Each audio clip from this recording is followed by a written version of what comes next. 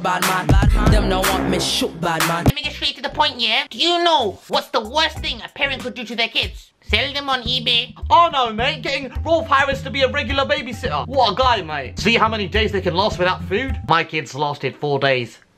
They're dead now. I'll make more. Okay, they're all worse than what I was thinking. But they should never allow their kids to grow up watching Bollywood movies. Why, you ask? Because when I was young, my parents used to always watch Bollywood movies, you get me? I used to always be around it. The way my mum grips the remote control, I could not do nothing. So I just sat there and watched it with them. And as I was growing up watching these Bollywood movies, I started incorporating the things that I watched in these Bollywood movies to real life. That Bollywood movies were real. Like wrestling, obviously. And they say it's fake. The first time I did this was when I was in year 5. School had finished and I was with my boy Ashley in it, and he was chasing me. I don't even remember why he was chasing me. All I know is my man looked like Nick Carter from Backstreet Boys before puberty and that monster from Goonies. So I wasn't planning to get caught, fam. I don't want to be a part of that. And I ran onto the road without looking. Don't do that, kids. Don't do that. But drink acid, because that's okay. Oh no, that's not okay too, kids. Okay, I didn't know. I haven't drank acid before. And as I was on the middle of the road, I saw a van and I started to panic. I just froze. And as I looked at the van, I was thinking, is this it? Is this the end? And more importantly, am I never gonna taste mango lassi again? And then it came to me. I remember watching this one Bollywood movie where this happened.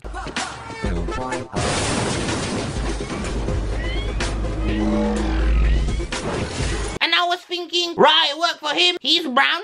I'm brown. What's the worst that could happen? So next thing I know, like a plum, I did this.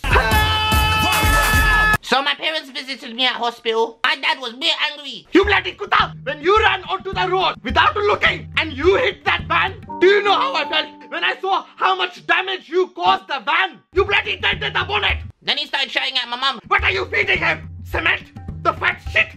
Bloody dented the van! 220 pound I'm paying because the guy had knife. Oh, what is this? Is this the plug to your life support? Okay, we'll say bye to your son because I don't like him anymore.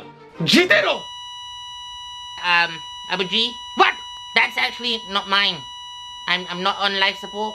It's actually that little girl's life support there. Oh. Sorry for your loss. Kids come and go. Really. I give you 220 pounds, you'll be fine. I remember my first love. Her name was Kerry. What did you expect me to say? You expected me to say katamala katamata? No, I didn't fall in love with katamata kalamata. I fell in love with Kerry, okay? Man was on that white thing, fam. She was so sweet. She was so gentle. She was so kind. She had a heart of gold. But the only problem she had was she was like really racist. She hated brown people, innit? Like fully. I once saw her punch a baby in the neck because the baby was brown. But I love this girl so much. I punched the baby in the face too, you know. Don't upset Kerry, cuz.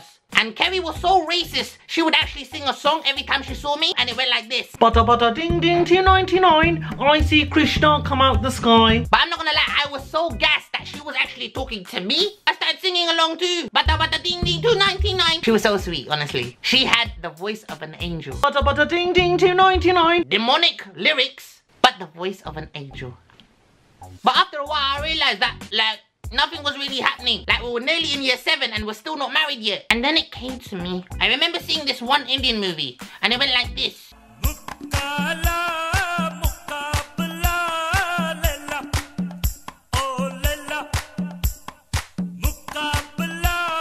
So I'm thinking, it worked for him. He's brown, I'm brown. So what's the worst that could happen? So lunchtime, in the playground. This girl was skipping with her white friends. And I was just like, Mukala, mukabala, lela.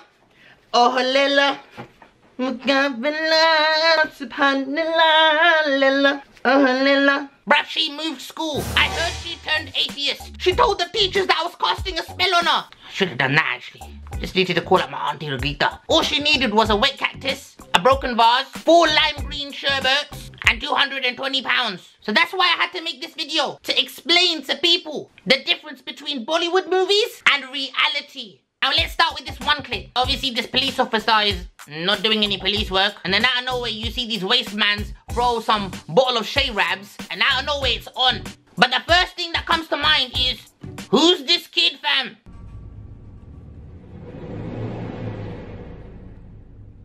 Uncle आप जाओगे तो ये लोग mummy को भी मारेंगे। Why is he humping your leg? Like, when did he get there? Like, did you not previously feel him? And is it me, or does he look like he's about to lips this kid? Like, that don't look right. And the way he's stroking him, that's 0 to 100 real quick. So obviously there's beef, and that's about to pop off. Like, I've been in the situations before, obviously man just go crazy in that, innit? Start swinging in that, innit? But understand how long it takes for him to get his weapon.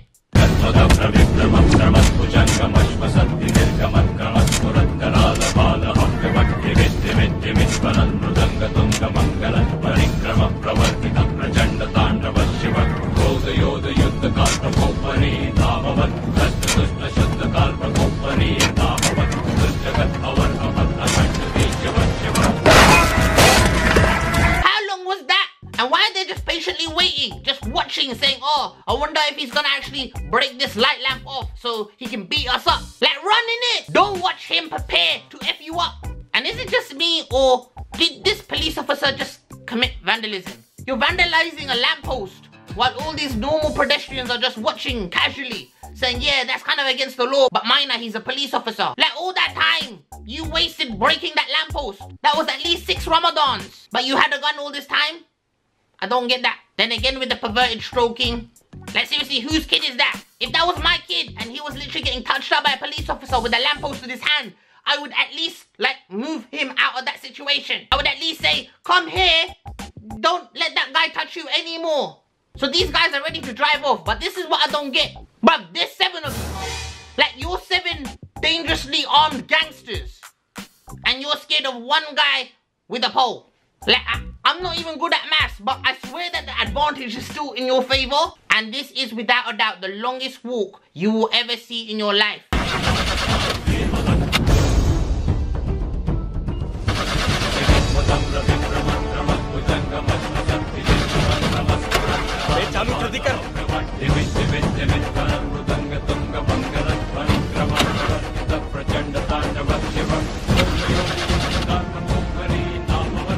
क्या हो रहा है? जल्दी start कर, मार डालेगा आगे।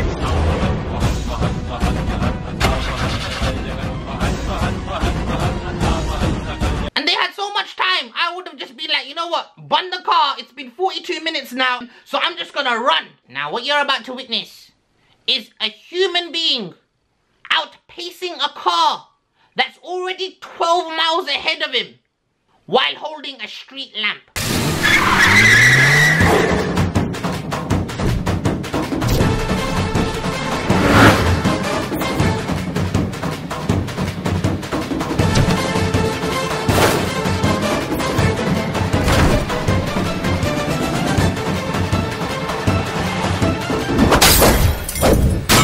You can't make this shit up, bruv. Who wrote this? Didn't anyone read the script and was like... And then the man outpaces the car. It's not really believable, is it? No one! And while this is happening, I'm just thinking, why doesn't he just press the brake? Like, I get it. The steering wheel is jammed. But if you just press the brakes, you won't be going in circles for the next 7 days. Like, you would stop. But no, they obviously thought, no, let's just press the accelerator and wait till, oh, it's an accident. Who would have expected that? And who did these sound effects? When did a tiger arrive? I can't see no tiger anywhere. I hear a tiger, but I don't see no tiger. Like, I don't get it. While they were editing it, did the sound guy think, let us put tiger sound? I can't make this up. My man bounced next man like he was a basketball. How can that even physically work?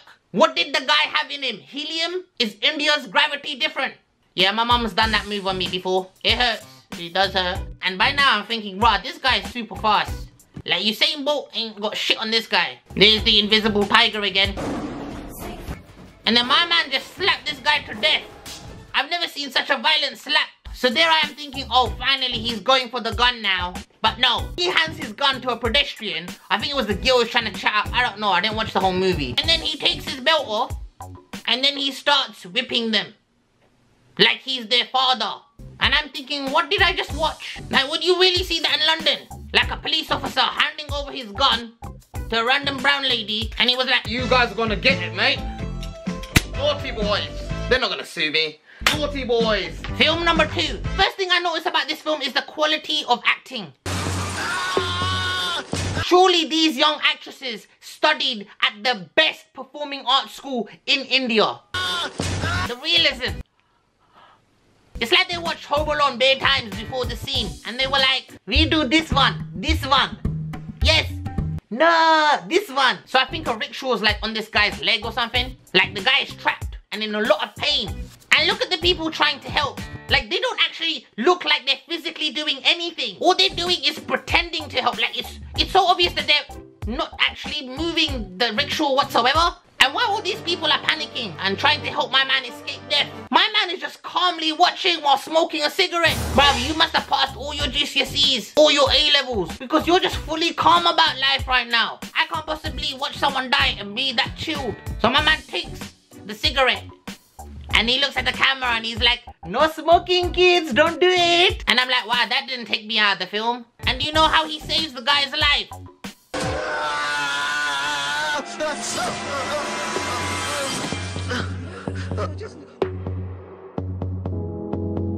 He burns him. Really? No, really? If someone's in that situation, like his leg is underneath the car, am I gonna turn around and say, let me burn his foot? And by the way, the music in this movie kind of feels like it belongs somewhere else. Why don't you say it now? Like maybe an 80s porno, and then this happens.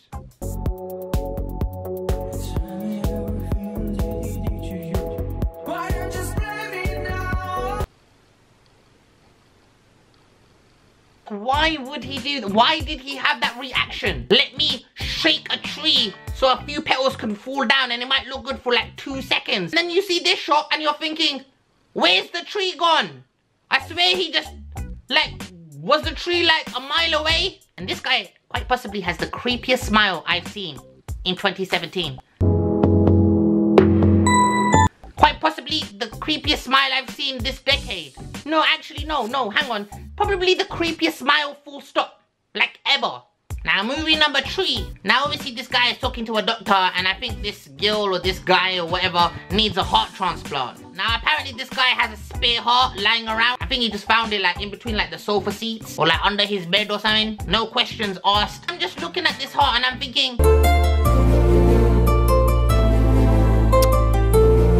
is that a heart, though? How big is that heart? Bruv, that don't even look like a heart. That looks like a deformed white man's willy. Not that I've seen one before, I'm just guessing. And the worst thing is he's kissing it. And my man takes the heart to the hospital, but he doesn't even put it in a box. Holding it like it's a baby. Like put in those, you know, boxes where they have like, you know, when they do transplants and they have those boxes with the heart inside. Like, don't you have one of those maybe lying around? I mean, you have a heart. And then this guy's getting banged up. I don't know why. Maybe he unfollowed him on Twitter or something. He getting beaten up. And these guys are like kicking the heart like it's nothing. But I'm just thinking, why does the heart sound like that? And if you kick a heart and it slides on the ground, I'm sure it won't make this noise. Like, who did you appoint for your sound guy? Same tiger guy? We have tiger again. No, you can't keep having tiger sound. Okay, it's hot, so I put metal sound. At one point, this guy, like, is trying to fight back, and he tries to headbutt him, but clearly, he, like, completely fails. Why did you even attempt to headbutt, man, if you were gonna miss like that? So this guy is obviously very brave. And this is the sound effects they used for a man kicking the next man's balls. What is his balls made out of? Glass. And then this guy is quite possibly the scariest thing I've seen in my life. Like, I don't know what's scarier, waking up to this guy or this guy. So he kicks his balls. And once again, the sound effects are so realistic. It sounds like his balls are made out of a gold bell and some chains. If you kick my balls, it wouldn't sound like that. I'm just saying. So obviously he's about to escape. So my man gets out his weapon. And can I just say, this is quite possibly the most inconvenient weapon I've ever seen in my life. Like why is everything in this film so big? That's not a shank, that's a Optimus Prime sword. But what you're about to see sums up everything I'm trying to explain. Imagine as a young kid you watch this and think that this could really happen. And to think that if that's the case, didn't the directors ever think, could this actually happen?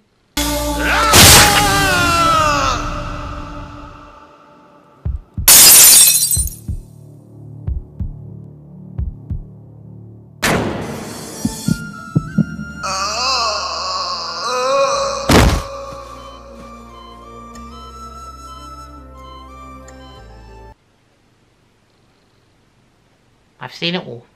Make sure you like this video. And if you like the video, please make sure you spread and subscribe. Oh yeah. Until Monday. We out.